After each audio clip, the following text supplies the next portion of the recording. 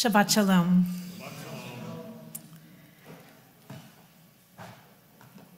From a little story titled, among other things, Hooray!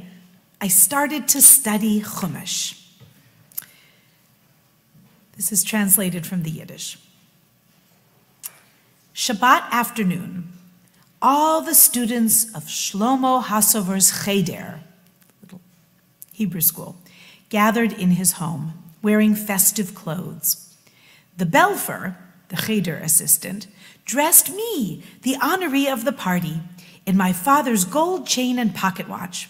We walked in pairs through the marketplace to my parents' home. The house was filled with relatives, neighbors, and friends who had come to hear my sermon for the first chapter of Leviticus. They stood me on a high chair, and opposite me was the inquirer. "Come to me, O young child." "I am not a young child. I am already a fine youth." "If you are a fine youth," said the teacher, "what have you started to learn?" "Chumash." "What does Chumash mean?" 5. "What? 5 bagels for a greitzer?" It's a type of coin. "No, 5 holy books of our holy Torah." "And what are the books called?" "Breshit, Shemot, Vayikra, Bamidbar, Devarim." "And which are you learning?" I beg your forgiveness. This is how the story is written. The little boy says, "This one." And the teacher says, "What? You're learning about your middle finger?" He says, "No, I'm learning the 3rd holy book of our holy Torah." "And what is it called?" Vayikra. "What is the meaning of Vayikra?" "And he called." Who called? Who called? Did mother call father? Perhaps the beadle of the community called everyone to come to the synagogue? Who called? Vayikra. He called. Adonai, God, El, to Moses, someone whose name was Moses, Lamor, to say as follows: Daber, tell, El, to, B'nai, the children of Yisrael, the Jews. And thus did I continue, as the people around melted with contentment. After my sermon, the Belfer and a family member stood at the door, and every child received a bag of cake, nuts, and candies. Then the gathered guests sat down at the table with the Rebbe at the head to enjoy a royal feast in honor of me, 4-year-old Isser, who successfully started to study the Torah at a propitious time. This adorable story, even with all of its funny little unintendedness, is a reminder that in the shtetls, and all the way really up until the 20th century, and still in some places around the Jewish world, children, as in almost at 3, I started Hebrew school, they learned their letters, and then they started with this book. Not with In the Beginning, not with baby Moses, but with the sacrifices in the temple of old. Why to begin in the middle of the Torah? And why especially when there is so much skin-crawly stuff in Vayikra, so much adult material, so much about sin and dismemberment of animals and blood sacrifices? What a strange place to start for children. And yet it happened all the time in traditional circles. There are a lot of possible reasons why children would have been given this story, these stories with which to begin. There's a sense of smallness at the beginning of Vayikra, The first word has a small aleph. That's the way it's calligraphed, a tiny little aleph. We're not 1,000% sure why that's the case, but there's something that's small and humble about that little aleph at the end of the word Vayikra. It's manageable, it's compelling, and it's a wonderful place to ask children, why do you think this is? They have all kinds of answers for it, and we can add our own. But aleph is a silent letter. It's all potential. And so in a way, that little aleph on the page at the beginning of Vayikra, the way it is scribed, suggests infinite potential, a moment of silence and stillness before whatever it is going to happen, whatever begins.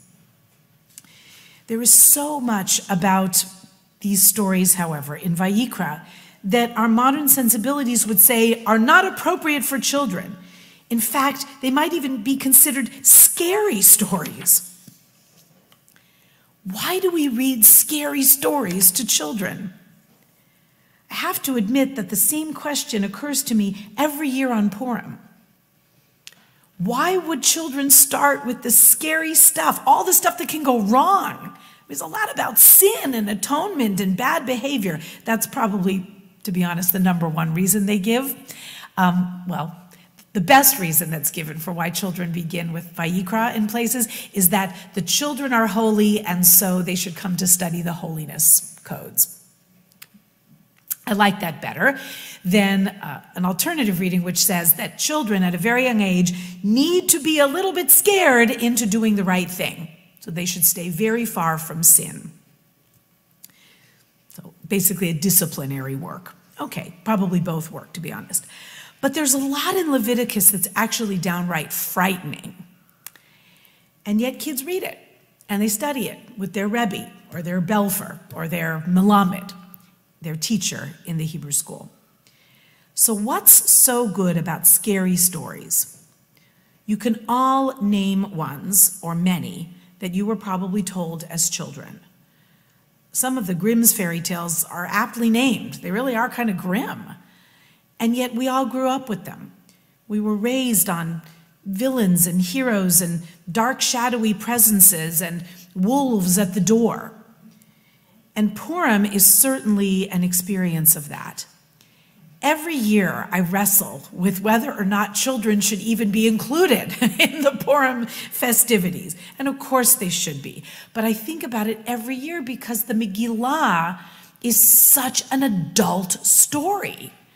There are almost no children mentioned in it at all, except for things that aren't so terrific. This is a story about grown-ups and the goings-on between very adult people, and most of it, a lot of it, is downright frightening. So I asked Kevin Scott, author of the Warhammer Adventures, why he writes such scary stories. And he answers, first of all, scary stories are kind of fun. A scary story is the literary version of a roller coaster. You strap yourself in and are sent on a thrilling ride that quickens your pulse. Your stomach lurches and your fingers tingle. Then when it's over, 9 times out of 10, you laugh or you throw up. But you've just pushed yourself to the edge of your comfort zone, all without being in actual danger. The same goes, he says, for scary books. We live in a scary world, especially for kids.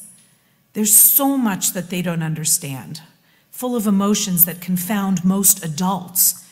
Children experience fear and anger. They can be frustrated, nervous, jealous. They are let down and have to cope with rejection and disappointment. It could be said for all of us. But Mr. Scott says, I would like to think that kids reading scary stories, especially the ones that he writes, will understand a little bit more about the importance of working together to find solutions for seemingly insurmountable problems, or how to dig deep within themselves to find the courage to get through something that usually makes their palms go clammy. Scary books give us a chance to examine what we're afraid of, to talk about it and shine lights on negative emotions rather than just bury them deep inside. It's a survey of more than 1,000 British parents that said that 33% would prefer to steer clear of books for their children that contain any frightening characters. They were asked what fictional creations they found scariest as children. Among the ones that were cited were The Wicked Witch of the West, in The Wizard of Oz, The Child Catcher, and Chitty Chitty Bang Bang, The Grand High Witch in Roald Dahl's The Witches, Cruella de Vil from 101 Dalmatians, and often topping the list, The Big Bad Wolf, with his grandmother swallowing Little Red Riding Hood incarnation. But fear is a natural response, says psychologist Emma Kenny. And when you're reading a scary story to a child or they're reading it to themselves, the child has a level of control. They can put it down or ask you to stop, and the story can raise a discussion where they can explore and explain the way they feel about a situation. Being frightened, whether it's by some of the situations in Leviticus or in the Purim story that we'll read tonight, being frightened by those stories can help make us more resilient. She agrees with Cavan Scott, as do we all. The world is a scary place, but knowing how to confront fear is a good thing. The survey of the British parents also found that while 1/3 of parents avoided books with any scary characters at all, 78% admitted that baddies helped children differentiate between good and evil, 53% said they helped children learn to cope with difficult situations, and 40% admitted that those stories helped even the parents conquer their fears.